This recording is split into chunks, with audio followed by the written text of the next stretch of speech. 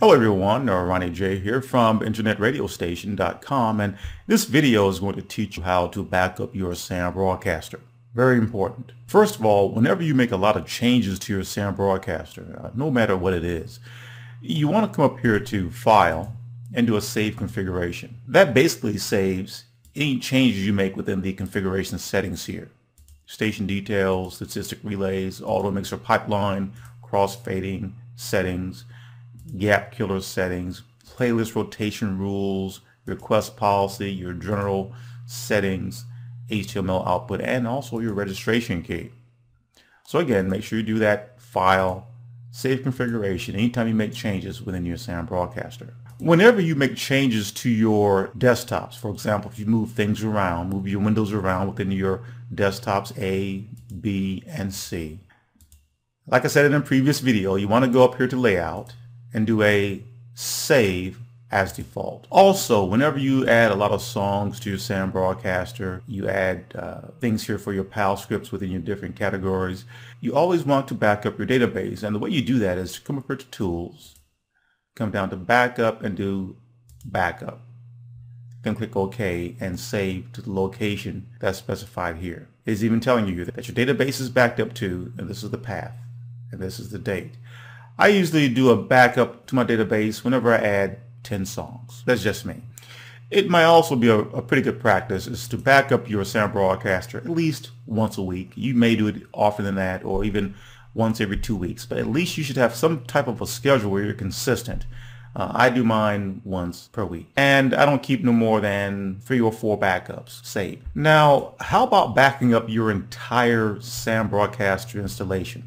Well, that's something that I do also, and let me show you how to do that. When you install SAM Broadcaster is installed into 2 locations. One location it's installed into is called the Program Files section, and the other section is called the App Data section. In fact, if you come up to Tools and you select Jump to, you'll see something here called the Program Path and something called the Data Path. These are the 2 locations where SAM is installed. In fact, when SAM Broadcaster is installed, it sort of divides the installation up into 2 locations.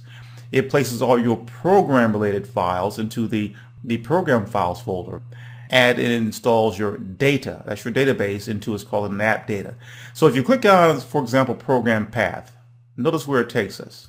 In my case, my C drive, Program Files, Spatial Audio, and SAM BC. And within the SAM BC or SAM Broadcaster directory, these are all of my SAM Broadcaster files that were placed here when I installed it. So what I recommend that you do is that you go to your program files and then go down to Spatial Audio and find this directory, do a right click on it, copy it, and save it to an external hard drive.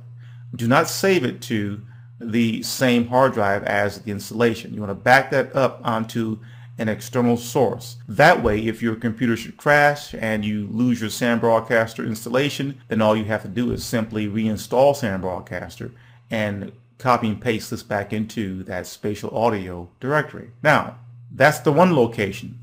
The other location is the App Data. And to get there, you go to Tools, jump to Data Path. And notice up here, the data path. It's going to be installed in your user profile. In other words, if you logged in as, say, R. Harris, you'll find within your directory of R. Harris, App Data. Within App Data, there's a folder called Local. Within the Local folder, there's a folder called Spatial Audio. And within Spatial Audio, there's a directory called SAM Broadcaster. And let me do it this way here. Let me show you the medium or large icons here. So what you want to do is you want to also back up this directory to an external source or an external hard drive. So I recommend you go to Spatial Audio under, again, App Data and Local, copy this, right click, copy, and save that to an external hard drive. Now what you've done, you've backed up your installation. You've backed up your program files, SAM Broadcaster, and you've backed up your data path, SAM Broadcaster installation. And within the data path, this is where you'll find your database. If you were to double click on this backup folder here, you'll see the backups. So whenever you went to up here to Tools, and you did backup right here, you backed up your database, what you did was you placed it inside of this directory here within the App Data Local Spatial Audio SAM Broadcaster or SAM-BC backup directory inside this directory here. And let's say, for example, that your hard drive did not crash, but your database somehow became corrupted. Well, if you back up your database at least once a week, all you have to do, let me close this out, is come up to Tools, select Backup, and then do a Restore. And then when you click Yes, you'll navigate to a location where you backed up your database. And that would be to this folder right here. And you'll select your latest database with the latest data on it. You select it and then do a Restore, and your database is restored. The last thing that you can do as far as backing up your SAM Broadcaster is down here under your category section here. Let's say you spent a lot of time creating all these different categories within your SAM Broadcaster. And if you watched my previous video, I created a category called Station ID. I also created a category called Smooth Jazz under the music category, and my station IDs and my voiceovers and top of the hour under the station ID category. Well, you can also back these up. Let me show you how you do that. What you want to do is you want to click on each of these categories. In other words, you want to select one, then come down here where you see this little disk icon and pull this down and select Save as M3U. What I do is I usually create a folder on my desktop, and I'll call it Category Backup, and within that directory I'll give this M3U name the exact same name as that category. So I'm going to call this Smooth Jazz. Then click Save.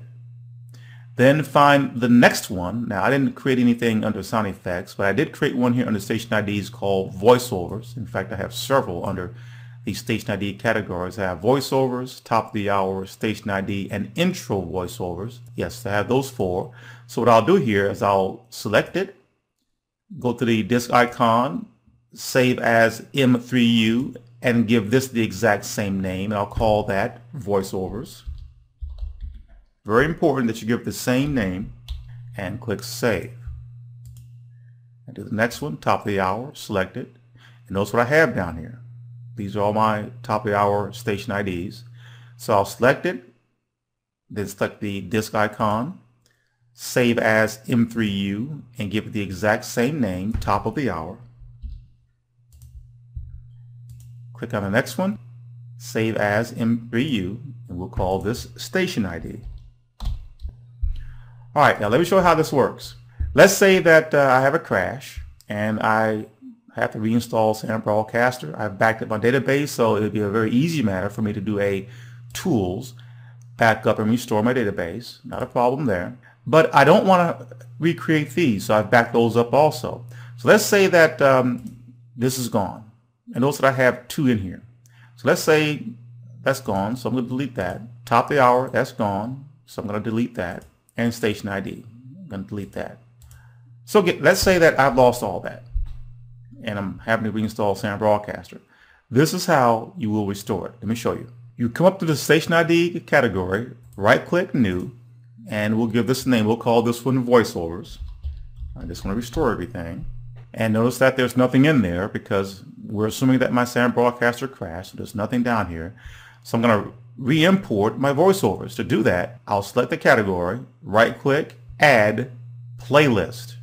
Then navigate to the location of that directory that I just created and find voiceovers. There it is. I'll select it and click open. Boom, they're back. Let me re-import my station IDs. So I'll come up here and do a new, and I'll call this one station ID. Right click, add playlist, and station ID. Select it, open, they're back. I also had a top of the hour, so I'll come up here and do a right click, new, top of the hour, right click, add playlist, and select the top of the hour.